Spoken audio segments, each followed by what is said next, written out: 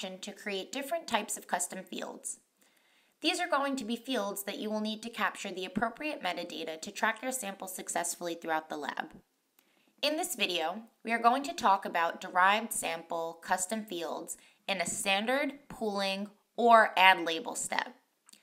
These are going to be your steps where the samples are plated and a derived sample or daughter sample is generated. Therefore, there is now an output sample. In this specific example, we will be using a standard step, which encompasses the same custom field functionality as pooling and add labels. I am going to use a field that already exists. In this example, we are going to confirm the field PCR cycles is configured properly. To do this, we are going to open the Configuration tab,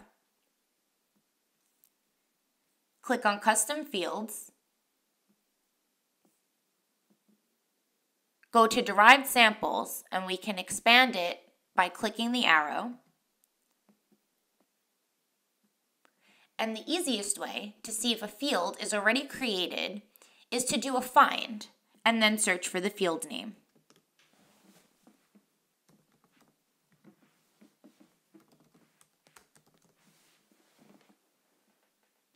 PCR cycles does exist in the system. To get more information on it, we can click into the field and see that there are 0 decimal places displayed. It is not required, and it is not read-only. This all looks good to me. So to add this field to my step, I'm going to click on Lab Work. Then I'm going to click into my step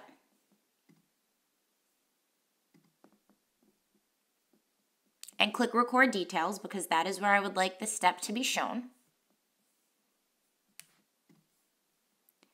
Underneath Table Columns, I'm going to click the blue plus and expand out derived samples.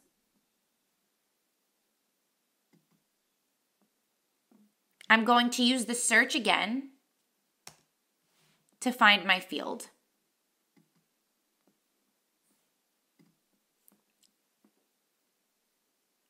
Click the field name, then click the blue check, and drag and drop the field in the order you would like to see it on the screen.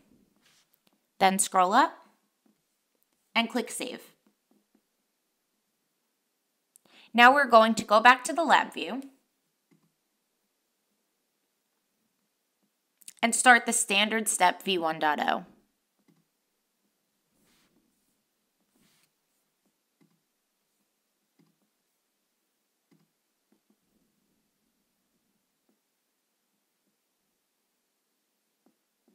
We will need to plate these samples.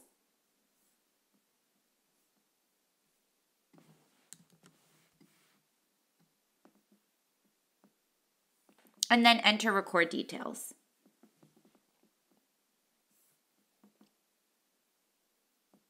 We can see that our PCR cycles field is displayed. One thing I would like to point out here is that unlike the QC steps where there are 2 lines per sample, here there is only 1 line per sample. This will be the same in steps that are configured to be pooling, standard, or add labels. And since this was a placement step, that is going to create a derived sample or a daughter sample. So the value that we plug into PCR cycles is going to be set on the output sample. While in the no output video, there were no daughter samples created, so the field was set to the input sample.